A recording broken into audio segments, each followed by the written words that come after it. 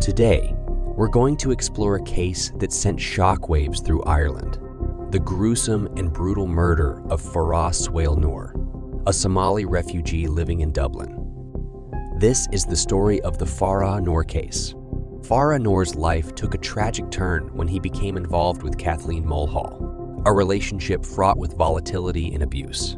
Kathleen had two daughters, Linda and Charlotte, who would eventually play a sinister role in this twisted tale. Noor's life became intertwined with Kathleen Mulhall, a woman who was already in a troubled relationship with her own history of violence.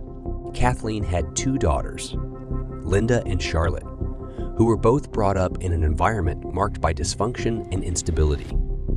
The relationship between Noor and Kathleen was characterized by a toxic mix of volatility and abuse. Arguments and confrontations were all too common, creating a backdrop of constant tension and danger in their lives. March 20, 2005 would become a night forever etched in infamy. A heated argument between Noor and Kathleen spiraled into a violent confrontation. Linda and Charlotte Mulhall intervened, and chaos ensued. During the struggle, Charlotte slashed Noor's throat with a Stanley knife, while Linda struck him on the head with a hammer, resulting in his untimely death. The night started like any other in their tumultuous household. Noor and Kathleen were involved in a heated argument, one of many in their troubled relationship. The exact details of the argument remain a mystery, but it escalated to a point of no return.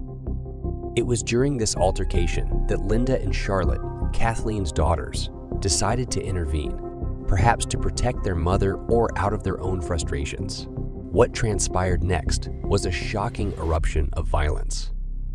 Charlotte, in a moment of unimaginable brutality, slashed Farah Noor across the throat with a sharp Stanley knife. The scene must have been horrifying, with Noor's life hanging by a thread.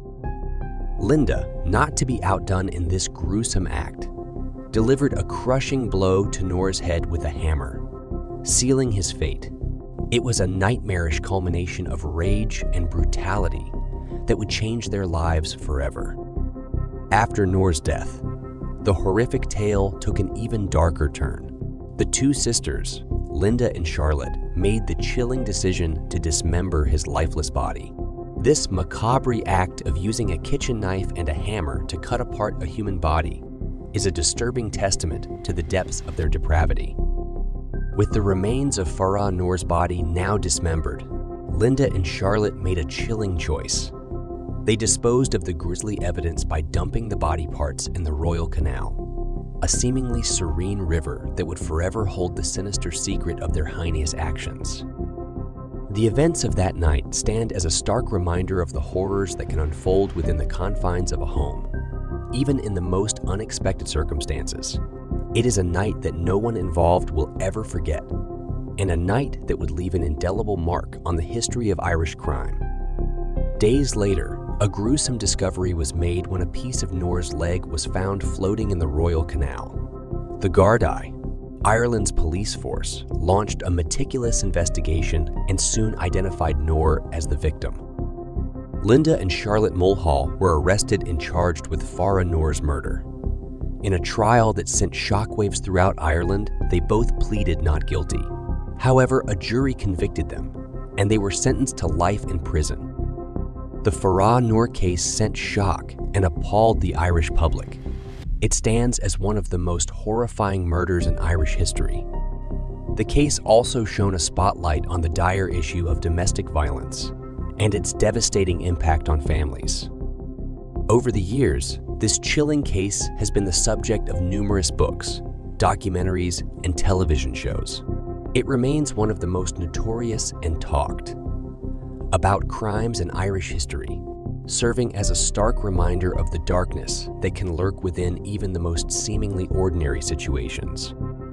This is the tragic and disturbing story of the Farah Noor case, a reminder that the most heinous crimes can happen even in the most unexpected places.